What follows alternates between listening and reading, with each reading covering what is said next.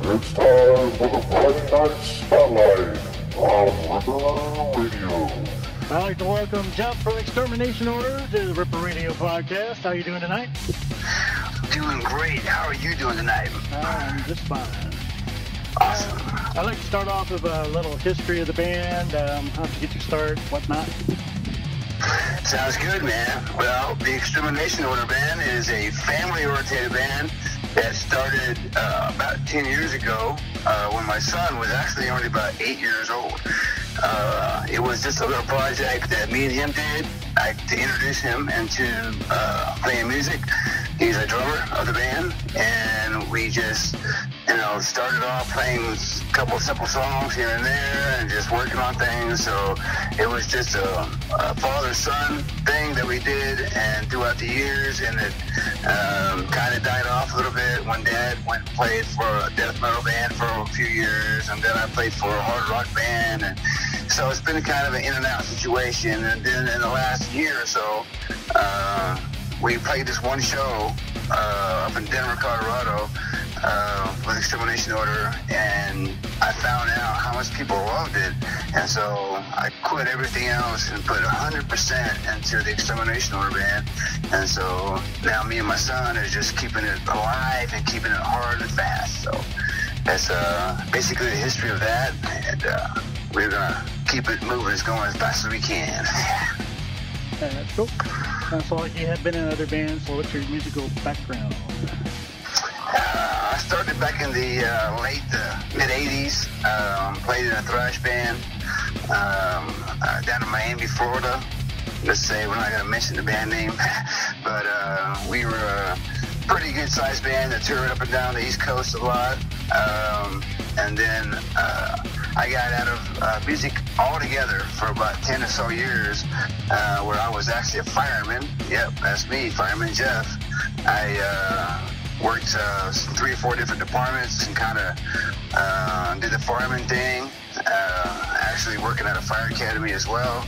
And then due to a back surgery, doctor said I needed to, quit doing the fireman gig, so I retired from that and went music 100%, and it's just been balls to the wall, baby, all ever since.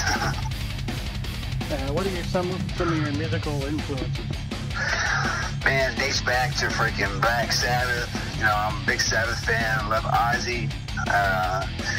If you want to go even further back, man, my mom raised me on one of my favorite 50s and 60s bands, Buddy Holly. I just love Buddy Holly. And then from there, it went to, like I said, Black Sabbath. Got into some of the older Metallica. I can't say I like the newer stuff, but I love the older stuff. And Megadeth's like my favorite band of all times. Iron Maiden, Slayer, and of course Pantera. And then got some of the newer stuff that's coming out now. Kind of like some of the grindcore and some of the porn grind and some of the harder stuff like that that's coming out, and the new age shit. Like classic rock. Led Zeppelin and bands like that. I hate freaking anything else, man, like country or hip hop or that kind of stuff. I keep that stuff, man. But I just, I'm an older guy, man, like 46 years old. Music's been my whole life. It's been all I've ever known, man. It's just a big part of music. It's been a rough upbringing for me, so music was always my way out, man. Just, put on my headphones and my CD player or my cassette player back in the day and sit back, listen to music. And so it's just always been, big in my heart, So even with my age being 46, I still push it hard. And now I got my son involved, and it's me and him now. It's just like I'm reborn again, dude. It's just like I feel young again. And we play up on stage, and it's just like, oh my God, it's just like I feel like I'm in my 20s again, So, yeah, let's kick ass. Any future plans for the band? Yeah, we got some shows coming up. We're gonna stay in the DFW area. Right now, I'm working on a couple festivals I'm trying to get into down in the Houston area. We're hoping that the band, we can get, we've been missing some band members, And slowly but surely, we're starting to fill those spots. And as soon as we get all the spots filled back up, we're looking forward to a tour sometime in the fall, around September or November. So other than that, man, I'm hoping that, someday we can get picked up on a label or something and maybe go on a bigger tour. We're going to be working on a new a video here soon. I want to get the video done for Last Breath. And then just push forward, man. Got another album that we want to make. We've been holding back on that, trying to get all the band members together. That way it would be a group effort. Because the songs that you hear now are just basically all me and my son, what we put together throughout the last 7 years or so. So it's just waiting to try to get everybody together again and try to get back on the road. And because I love touring and love playing in front of new people and meeting new people. So right on. How can you get a hold of your current EP or any music from? Well, we got a contract through CD Baby, so anywhere CD Baby's got, which is everywhere, man. Spotify, Google Plus, Google, man, you name it, we're everywhere. iTunes, of course, you can get our links through Facebook or Instagram or Twitter. We're everywhere. I mean, it could possibly be. Just plug our name in and it'll come up everywhere. Right now, we've got our album going out for, it's online, probably pay about $7. You call me, man, or get in touch with me through Facebook. I can mail it out to you for maybe a little cheaper if you want it that way. Or we could even do a PayPal account thing. I can give you a free download. I can give you a download through the phone or the internet. So several different ways to get our music. So that's what I love about CD Baby. They really put you out there. So it's pretty cool. Cool. So how's the music scene there in the Dallas-Fort Worth area? Man, I tell you what, it is really, really booming. If you want to be part of a big scene, come down to the DFW Metroplex. There's thousands of bands here, and every kind of genre, every kind of style you can imagine. In Dallas, we got a place called Deep Ellum. That's a real big home to the metal scene right now. Just so many different clubs and so many different venues and bands. So yeah, it's a big, it's a lot of competition. It's so hard to get fans to follow you and try to get fans to, come and see you. But because there's so many other bands and so many other venues going on all at the same time. But then again, because there's so many venues, it's a fairly easy area to get a show and get a gig. So we're really loving it. We play a lot of places in Fort Worth, Dallas, Arlington. We always play at, Reno's and Dallas, and Fort Worth. You got Tomcats, you got Rail Club, Arlington, you got Diamond Gem Saloon. So that's just, just the regular venues. And of course, you got the bigger shows too as well, But the Bomb Factory, Trees, whatnot. The Gas Monkey Live. But yeah, that's what I love about the scene down here is that there's a lot of people down here, and it's growing. It's really huge here, and a lot of people, to come and see your shows. You just gotta get them to come. But hopefully someday I can make it up to Ohio, man. I would love to go up there. That's actually where I was born. I was born in Toledo. And but I was raised since the age of 1 year old down here. So someday I'd love to go back home and come and jam out for you guys in Ohio. That'd be cool. There's a lot of places around here, but not exactly in the town I'm in right now, but Columbus, Cleveland, Cincinnati, Dayton, there's a few places, and then like Newark, of all places. But Sweet.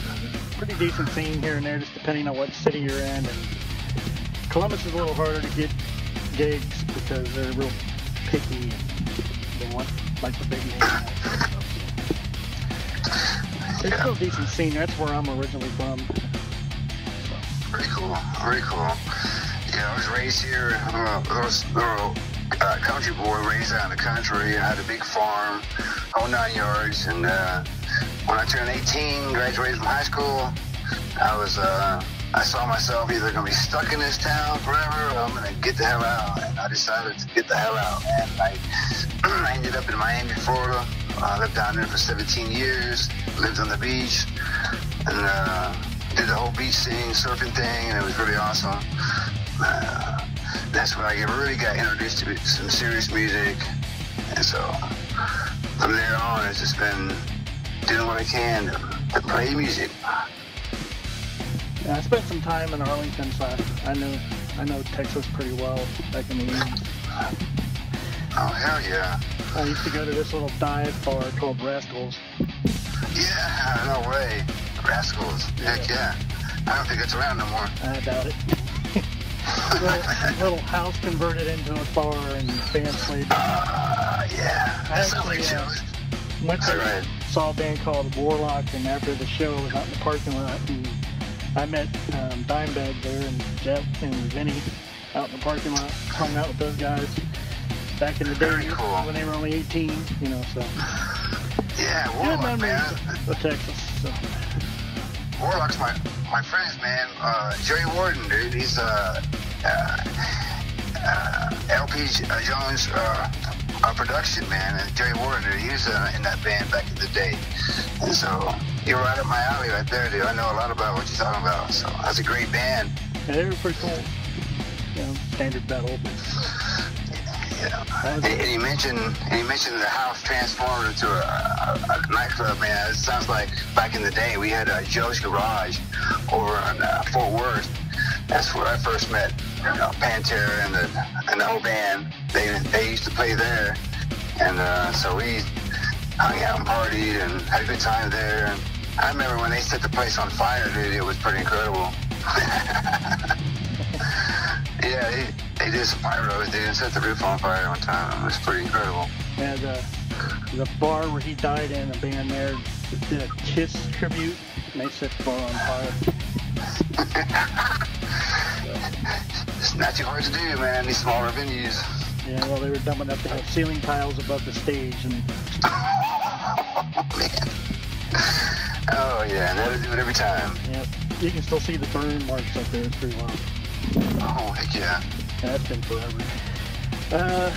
Let's see. So anything you like to say to your fans out there before we wrap this up? Man, just come and check us out, man. Go on one of those sites, Spotify, any of the sites out there that sell music, man. Go out there and check us out, man. Please, man. Go come and support us, dude. We need all the help we can get these days. It's hard as heck to sell your music, and we're getting it, selling it for a real cheap price. And we go on Facebook, give us a like, man. Help us spread the word. And man, I tell you what, from the bottom of our hearts, man, we greatly appreciate it. It would really help us out, man. And like I said, we do it for the love of the music. We don't really care about getting paid. I know it's great to do it, but I play a lot of shows for free, man, just to get out there and be able to actually hit the stage. So it's not about the money and not about the fame and all that kind of crap to me. It's just about, it's in our hearts to get out there and perform every time. And I also, if you're checking out Facebook and stuff like that, man, go on and check out, type in Mr. Buttface. We have an on-stage actor that performs with the Extermination band every show.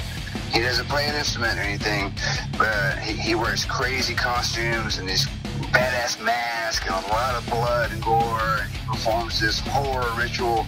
And so you really just, go on Facebook and type in Mr. Bloodface, check him out as well. All the artwork you see on there is all done by me. All the artwork on our page is all done by me too as well. So like I said, man, we greatly appreciate it. If you could just, go on Facebook and go on some of these music sites, check us out, buy at least a song or buy an album. And we greatly appreciate it, man. And thank you very much. And Ripper Radio is kick-ass. It's my favorite online radio station. And just awesome, man. We can't thank you enough and appreciate it for everything. You're welcome. That's what I'm here for. Rock on. Probably have you back on again, like when you get a new album or have anything new to say, we'll bring you back in and do some more with you guys. You guys Sounds kick-ass. yeah, you guys support us as much as I support you guys. So That's what it's all about, man. If everybody would do that, I mean, this, you know, everybody did that together, pull together as a group and team and support everybody, you know, everybody would have a better shot, you know? That's how I feel about it. yeah, if we were more like the European scene, we'd be a lot better. That's for Most definitely. All right, man, we appreciate it. Thank you very much for everything. And all you Ripper Radio fans out there, tune in, check us out. Thank you, and let the metal rule. All right, man. Until next time, man. Take it easy. Right on. Horns up. Bye. Party lights, bye-bye.